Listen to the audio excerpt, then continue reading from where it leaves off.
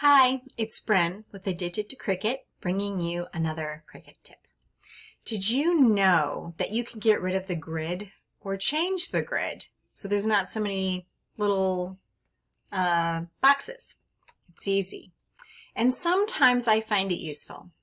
So let's do that. It's super easy. You guys are going to be like, huh, I didn't know that. Up here, between the 0 and the 0, is a blank space. Click on that, and it's going to take away your grid. Click it again, and your grid comes back halfway, just to the inch marks. Click it again, and it comes all the way. So now, if you need to copy your design to put it in another program, you can do it with a complete white background and not your grid on it. This will save you time and energy when you're trying to get rid of the background later on.